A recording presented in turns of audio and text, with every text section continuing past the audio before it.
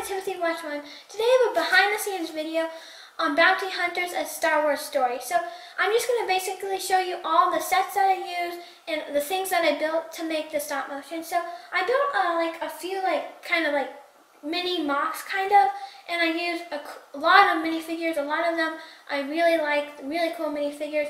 I used two ships mainly, the Kylo Ren shuttle and the Slave One, and yeah, so let's first start off with some of the things that I built. So this is where I've kind of done that thing from A New Hope, and I've used kind of this walkway in between all of the troopers.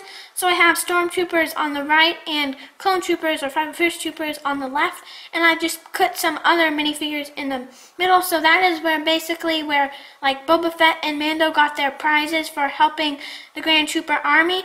Also, I have these two big bins of Legos over here, which I mainly use to build all of my mocks and whatever I built.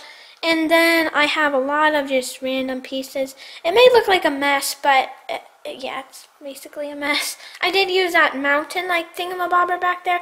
By the way, I did this on the train table that I built the trains up on. So I just took the trains off, and yeah, I used that for the stop motion. So that was actually from the trains.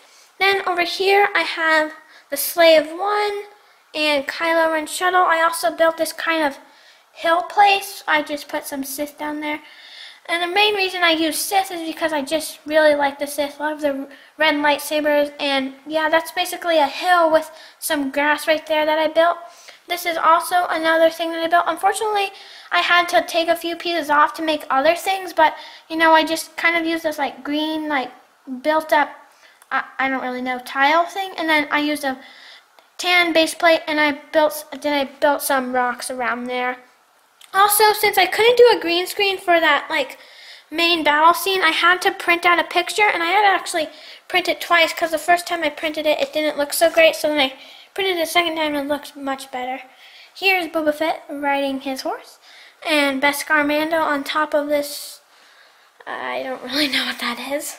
Then, you know, we just got a lot of mess. And I unfortunately had to destroy the meeting room because I needed pieces from it. But this is my hologram thing that I built, so that was pretty cool. And yeah, over here I did those throne room and Citadel scenes. And then I just have Emperor Palpatine right there.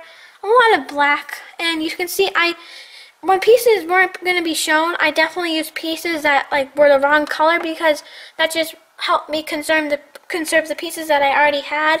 I have this nice little jail cell over here. It's a little bit broken up. And here's some minifigures. And yeah, that's basically behind the scenes on what I did. So, hope you enjoyed this video. If you did, make sure to give it a thumbs up. Give it a thumbs up, please. Also subscribe, because subscribing is always really, really helpful. And I will see you all later.